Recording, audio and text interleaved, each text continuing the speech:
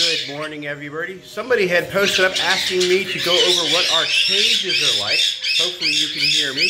So let's just quickly show you what one of our cages are like. So this is Scooby's cage. All of our cages obviously are tall, 6 feet, and of very large size. So this is only Scooby's cage. He's the only one in here. All of our other cages are doubles, which are even larger. So all of the cages have water bottles on the outside, water bowls inside. We use food bins that are actually bath bins that you can buy on Amazon. So these are food bins. They're actually made for baths, but they keep the food waste down. So if the birds don't throw the food out, we don't lose as much food as waste. All of the cages have tons of toys. Plastic chain, those are 1-inch links, I think they call it, 2-inch links actually. They're 2-inch link chain. And natural perches. We are huge believers in natural perches, so this cage probably has 1, 2, 3, 4, 5, 6, 7, 8, 9, 10, 11, 12, 13, 14. There's more than a dozen perches in this cage alone. We also use these are Timothy Hay bungalows that we use.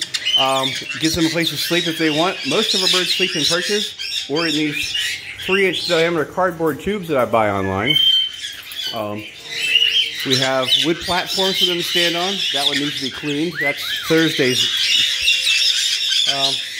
So that's pretty much it. All of our cages are very large for our birds. The more room the better, especially for Caiques. They are very energetic. Natural perches are very important. Food and fresh water available 24 hours a day, very important. So all of our cages have water bowls. Water bowls allow them to dip their food. Caiques love to dip their food, and they take baths in their bowls. So the bowls get changed out no less than twice a day. We wash and refill the bowls twice a day.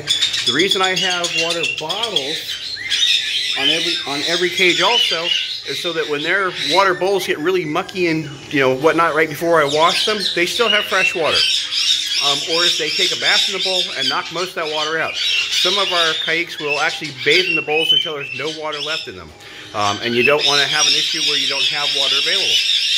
So I hope that answers your question about what our cages are set up like. Again, fresh water, always. Dry food, good quality dry food. We use pelleted food mixed with some parrot food, natural parrot food. Natural perches, hugely important. Natural perches all over the cage. This is Marley and Nigel's cage. So there's 1, 2, 3, 4, 5, 6, 7, 8, 9, 10, 11, 12. There's, again, another 12.5 perches. Toys galore of all types. Shredding toys, chipping toys, chewing toys. Toys that they can forage through. They can pull stuff out of here. You can see there's just a ton of toys. More of these huts. They don't sleep in them too much, but they love to shred them up. Again, another shredder toy. Platforms are great. Water bottles in every cage. Multiple water bowls. And as much room as you can give them. So we do use paper on the bottom of our cages. This is just a thin paper liners. It's water resistant. And I pull these up and change them every other day or so. These are a mess. I changed these 2 days ago, so every 2 days.